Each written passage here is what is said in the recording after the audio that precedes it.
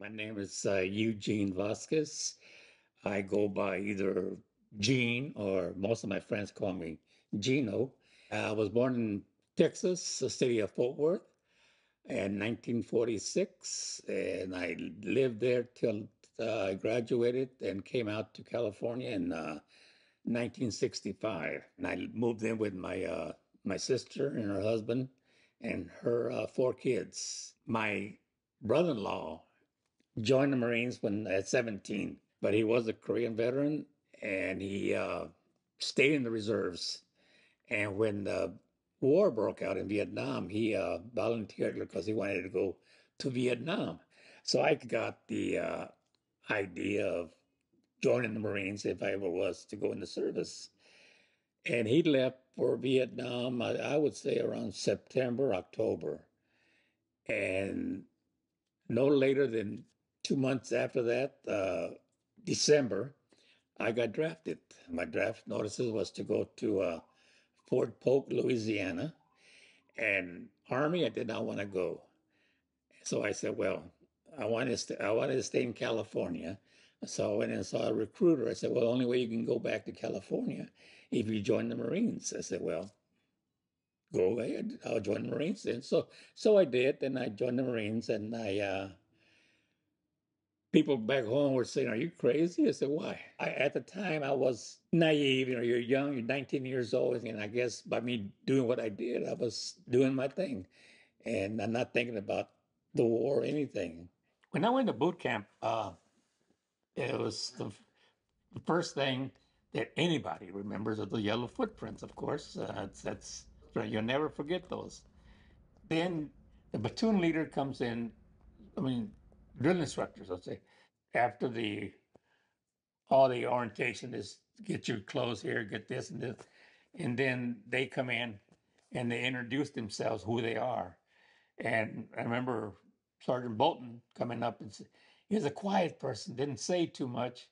He just, but how he said it, it just enough to scare you. Because like I say, you're 20, 21 years old and you don't know what the hell's going on because they're already starting to beat on you already.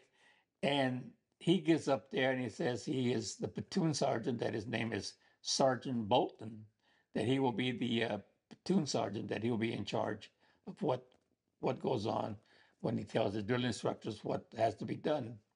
And the only main concern with Bolton was whatever you do, don't lose that ribbon on the grinder, that march. But that was his thing. The ribbon is you compete against three other platoons, to see who marches the cadence better than you.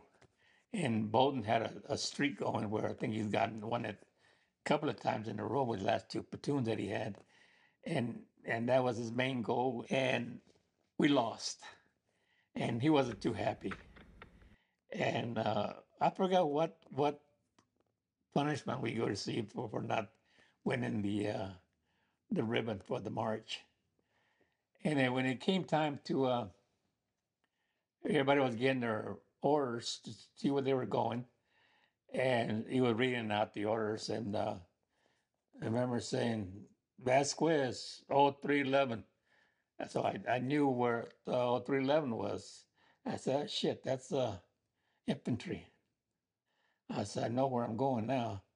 I said, I don't have to think about it because this is what I expected.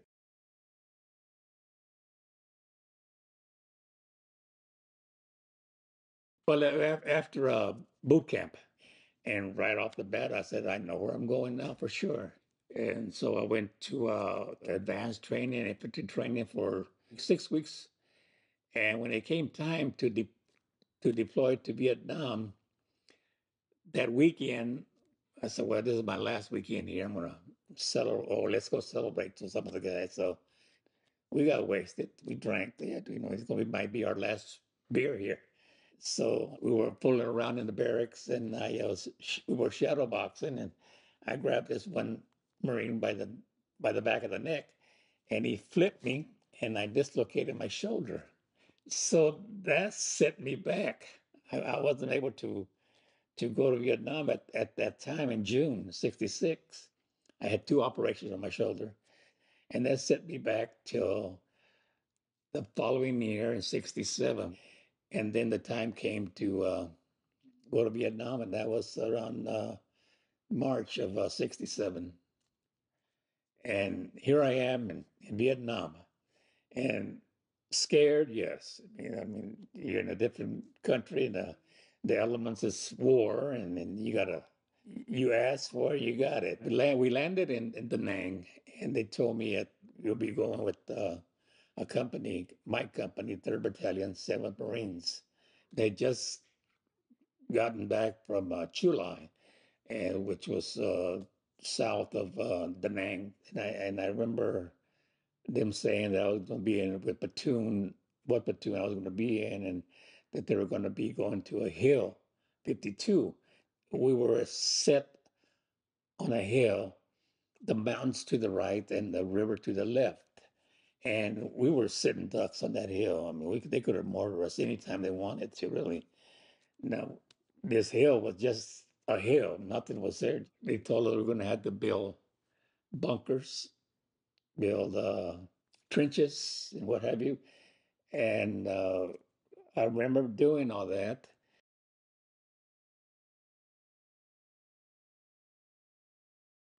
Much to my surprise, when I got to Vietnam,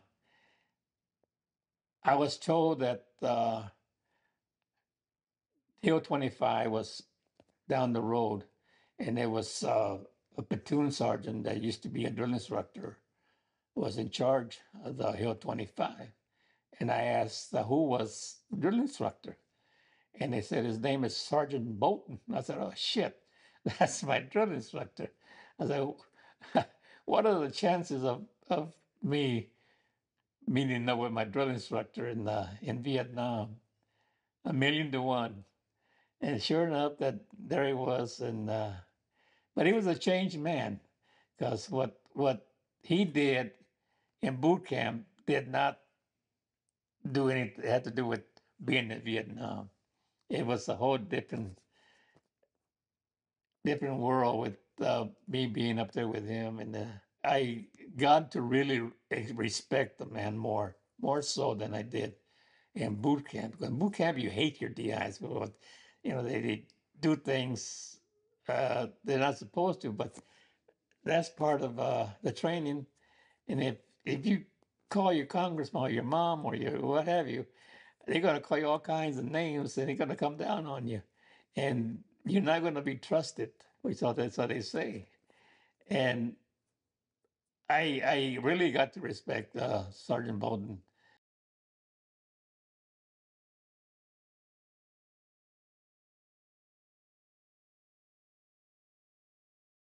I had been in the country probably about a month now, and I saw my first casualty. The point man walked. He was about. I was back of the point man, and the Marine was behind me, and the point man walked over it, and I walked over it, and the Marine behind me stepped on the mine, and that was my first casualty. We had to go and pick up the remains, and I was scared. I mean, I'm not going to admit that I wasn't, but I was, because it's something that you don't see every day, picking up parts from the off the ground.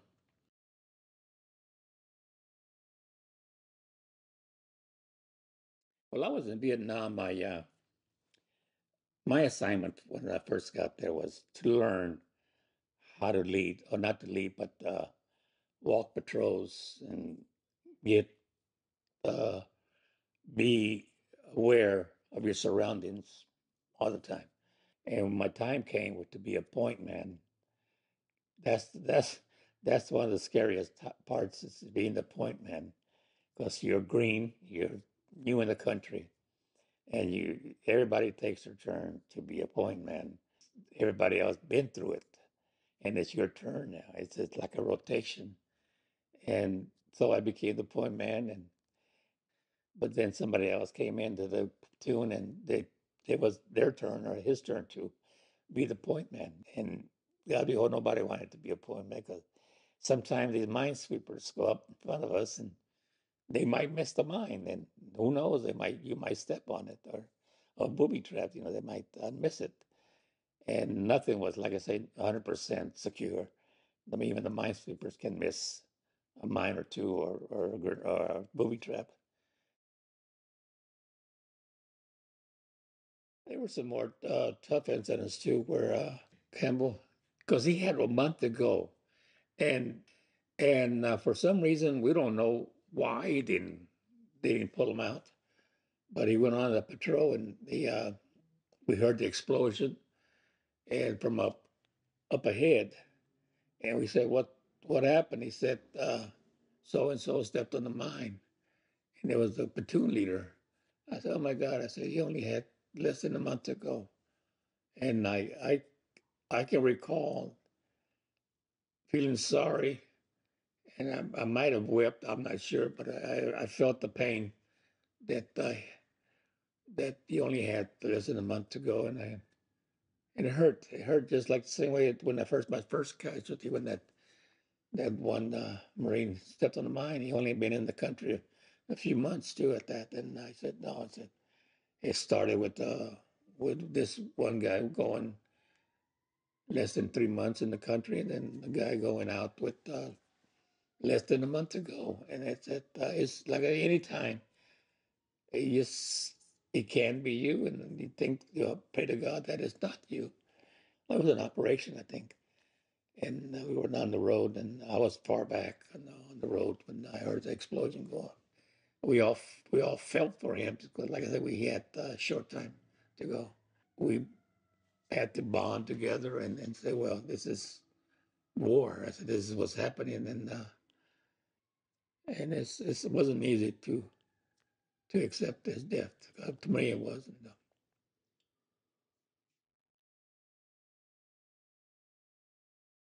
There was one incident where we were on a patrol, and I think I was a point man.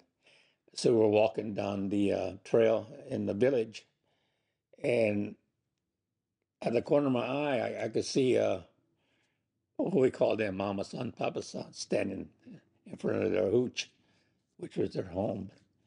And then someone came from the back, and sure enough, it was the enemy, the VC. There was two of them, and I hollered out VC, but I couldn't get my rifle. The civilians were in the line of fire. So we went around the back in the hooch, and sure enough, those two guys were gone. We looked at all the holes. There might have been any holes out there. Like I say, they hit well.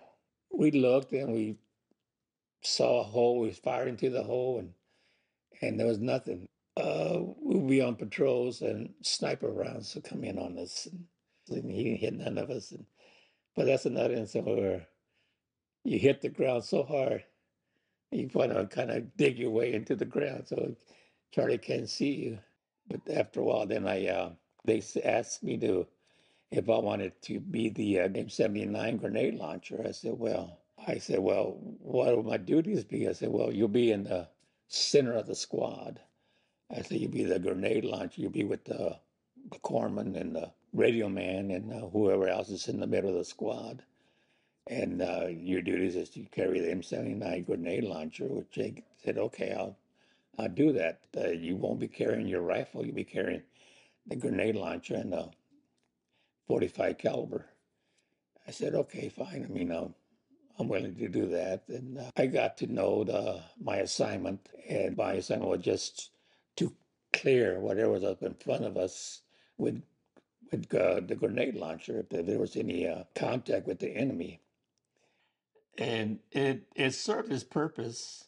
It's because you can't throw a grenade no 350 yards, that's for sure. And but having that and just pumping it to where they think the enemy's at, that's an advantage of a grenade launcher, M79. To me, it was. But you only carry so many rounds. One satchel carried 6 rounds, 6 or 8 rounds, and I had all those around my body. But when you carry a lot of them, they get heavy, and they're heavy. And then also we had to carry the M60 bandoliers for the machine gunners too. I had to carry 2 bandoliers, and everybody else did too. But I remember another time where one stepped on the mine and it was a grenade that went off. They stepped on the hole and it's got his foot, and the grenade went off and blew off his foot. And I remember 2 ambushes that I was in. The one that stays in my mind is the one where we were on an operation up in the mountains, and squad leader said that we were going to set up an ambush, and at every 10 paces, one Marine would fall out, and wanted 5 of us to set up an ambush. So they would think the BCs, when they were watching us, they would see that we came out of the mountains into the rice paddies. Have them thinking that that's what we did. We set up the ambush, and we heard the noise coming down from the hills. And sure enough, there were, I think, 4 of them. One was a woman too at that. And next thing you know, we opened fire, and it was scary, but that was my first incident, my first encounter with the enemy was that time when we did that ambush. And then the other ambush was we went out early in the morning. I would say about 4 o'clock, I guess, a.m. And we set up in the ridge and overlooking the rice paddies. And we sat there for about 2 3 hours, and we saw them coming out because by day they work the rice paddies, and by night they go up in the hills and get their weapons, and they're then and do what they have to do. They were the VCs, and we heard them coming out, and as soon as we had clear uh, aim at them, we opened up, and at the time I was a grenade launcher, and I pumped, I don't know how many rounds to where they were, and haven't killed anyone, I don't recall, but we did take some couple of prisoners, or 1 or 2 prisoners, and how many Viet Cong did we kill? I don't recall because I didn't. I might have known at the time, but I can't remember if we did or not though. And by then, I didn't have that fear. I remember just going on patrols, a lot of patrols, and that when you first arrive, you think you're ready physically. You try to be ready mentally, that's for sure. But physically, you go through all this training back in the States. And when you get up there, you're not really prepared because the temperature can be over 100 degrees, humidity high. Then you're carrying all that weight on you. And there were times where I was dragging, and with all that weight and the heat and the humidity and the helmet, the flat jackets and what have you, and go up in those hills and those mountains. And but you get used to it, you get adjusted to the elements. That's what it's all about, And there were some people that couldn't cope with the pressure and the stress, and mentally they weren't ready. Some of them were. We could tell that they weren't ready, and we didn't want them. You don't want to show fear because your person next to you, your Marine, counting on you, and be ready to engage the enemy.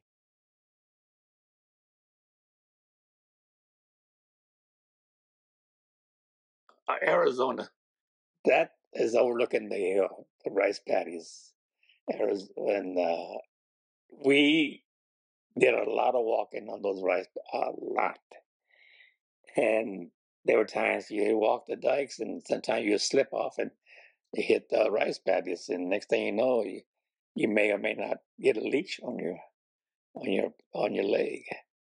But that was hard to walk on those rice paddies. It wasn't easy. It's The dike wasn't meant to walk on. They were just separating some of the boundaries to the rice paddies. The rice paddies. I didn't like rocking the rice paddies. You know, because you're in the right in the open. Because under be on the side was the rice and all in water, and you're right in the open too with fire. And I didn't care too much for that. I really didn't. But that was some means ways to get back to the hill, and it was scary because you're right in the open, and Charlie can get his snipers out there. But like I said, those they didn't have good snipers. I mean, per se.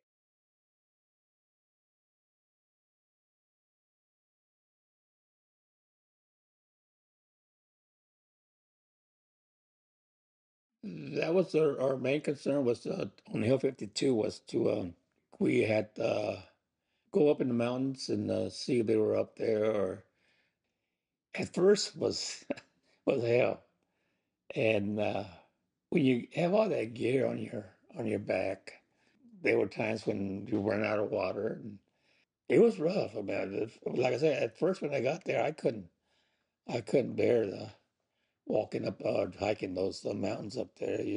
Like I said, you think you're physically ready, and you're not till you work your way into it. After a while, it's just a walk in the park. There were times when I was in my foxhole or my bunker. I slept with my boots on, not because we ready to go, but the conditions in the bunker. If it rained, it was muddy.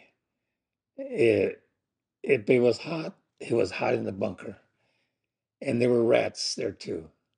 And that's the one reason why I kept my boots on. This was an ongoing thing over and over, day in, day out, 24/7.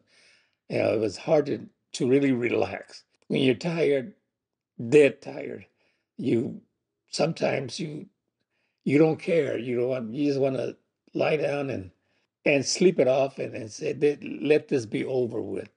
It is stressful. It was stressful that at times when nighttime came around and you were on whole watch, everything was quiet. But you're thinking, you try not to think about how much longer you got to go, and it's a mind-boggling thing. And I tried not to think about it.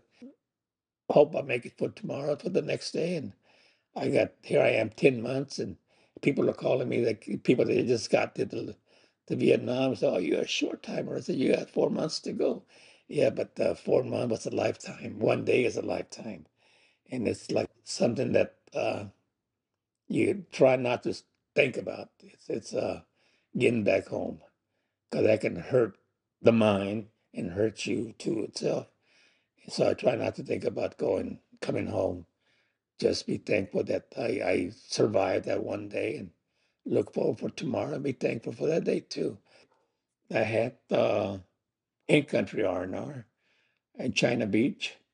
It was the 3 days of in-country. After 6 months, they give you a time off the field. I enjoyed it very much so. But then the time came to go back to reality and go back to the my bunker and my whole watch and what have you. Then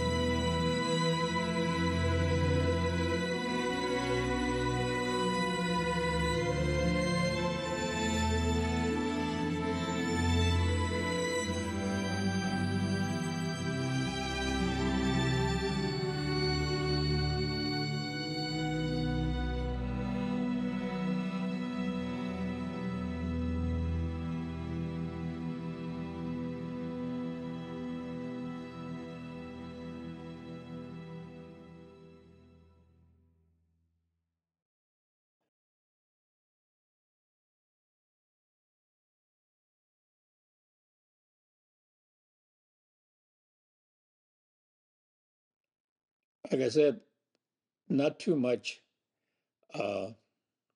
contact till the final stage when my Hill 25 had just gotten overrun, and everything was on red alert at the time that the Marines on Hill 52 couldn't go to the rescue because they had a ambush set up for the Hill 52 if they had anybody going to back up the Hill 25. So they just had to sit and watch, and lo and behold, my drill instructor, Gunner Bolton, he was the platoon commander, I believe, on Hill 25, and I knew he was on that hill, and he made it through, and he lost some casualties too. He lost 10 Marines, and to this day, we still have contact with each other. I'm in California, about maybe an hour and a half, 2 hour drive from here, and we get together, we reminisce how it was, and he remembered me when Hill 25 got overrun. He came over. They all did Hill Hill 52, and he saw me, and first word out of his mouth was Vasquez. That was we addressed each other by our last names, and I was surprised he recognized me. I said, it wasn't no more yes or no sir, because that was the thing we had to do in boot camp. We had to respect non-commissioned officers as well as the officers. That I remember seeing him on Hill 52, and that was in November of '67, and the last operation I was on was on December '67. Christmas, we were out there, I think already 2 days, I'm not sure. It was a full operation. And this when we encountered the last firefight that I was in. And it really was a sight. Well, I never would picture in my mind I would be in a firefight going towards and having bullets coming at me at the same time. And what I can remember, we were on the patrol. We might have been in some rice paddies where we go oversee the village, and we caught incoming rounds coming from the village, and we all hit the deck, and the word came down that we were going to do a frontal assault, which is get up and move forward, firing your weapon. And so they hollered frontal assault, and everybody got up and went forward. Here I am, not thinking about the fear, the adrenaline was there, and we went ahead and proceeded. But when you're doing it in real life, I mean, it's you don't stop and think they're going to hit me, they're going to kill me. I didn't stop and think that. It was just the encounter, and the instinct just kicks in, and you know what to do. To me, it was just like when I was there at being shot at, I could hear nothing on my right, nothing on my left. I was just going forward, and like I was in another world. And that's the feeling I had. And we went maybe I don't know how many yards into the village or before the village, and we ceased fire because the enemy had ceased fire too. I came through it, but some did not, and the ones that didn't, like I say, I feel for them. It's an incident where it's hard to describe that how it is when you're getting shot at and you're going forward towards the enemy. It almost sounds like you're describing how the time to be scared is before or after, Yeah, but in the moment you're just pumping with adrenaline. but yeah. So we sat there, or we waited to what the next they were going to do, and I got the word that the lieutenant wanted to see me. So I said, where is the lieutenant? So I said, direct me to the lieutenant. And I see him from a distance, the lieutenant, the radio man, and the corps. I do believe the corpsman was there too, and someone else. And as I got closer, I heard the wire pop. And you go through this training over and over and over again, and you pop that wire, you know what it sounds like, and you know what it is. But my instinct said, oh, it can't be. So I might have taken one or two steps forward. And as I maybe took that third step, the grenade went off.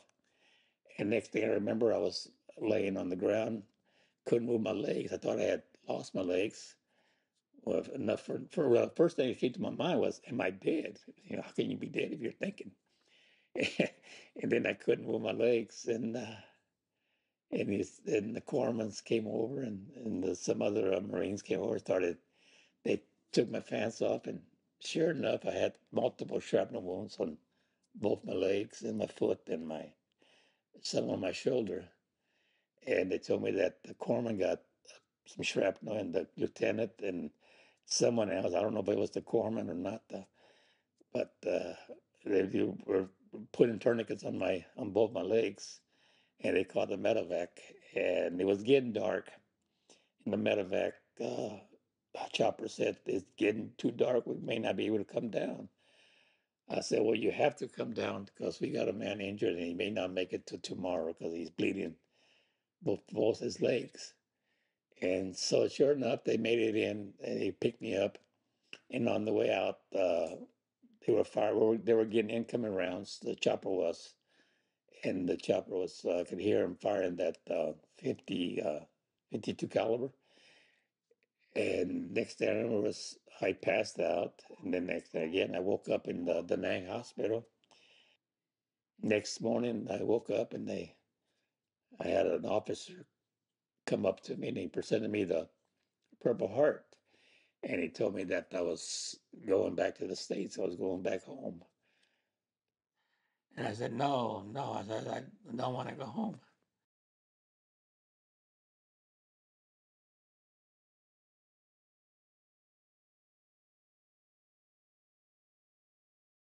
You form a family, and you're with your fellow Marines, brothers, we call each other, and you don't want to leave them. I didn't want to leave.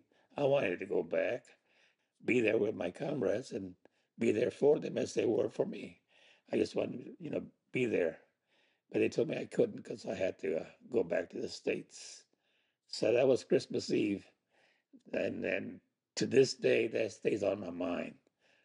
Every Christmas Eve comes around, I try not to think about, but that picture, that just how it happened. That's the only thing I can have clear on my mind is the day I got hit, and anything else is just there. But that's my most important thing that I do recall is the date 12/24/67. So where did you go from Da Nang? I went to Travis Air Force Base, right out of Da Nang to Travis, and from Travis I went to San Diego. Balboa. I went to Balboa Hospital. Been there.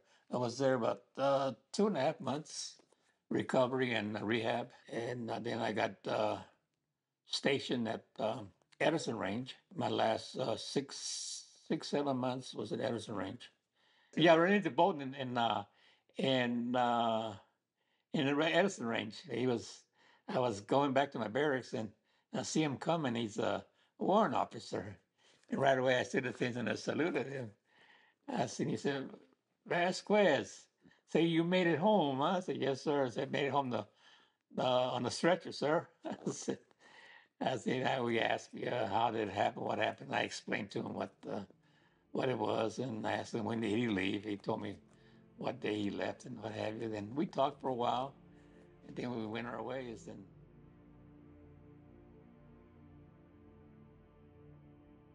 And it's an experience that that'll never go away. I'm living, I'm loving it. I'm thankful for God that I made it through. And I looked at the ones that received the Purple Heart, but they're not here. And it hurts me to see that they are not here. And my heart goes out to them a lot. And it touches me a lot when I think about that Purple Heart, and I say to myself, I mean, why? I mean, why do we have to go through all that? But it hurts. It hurts to see the ones that didn't make it. And I pray for them, and I pray for their families. And it's a touchy thing. People don't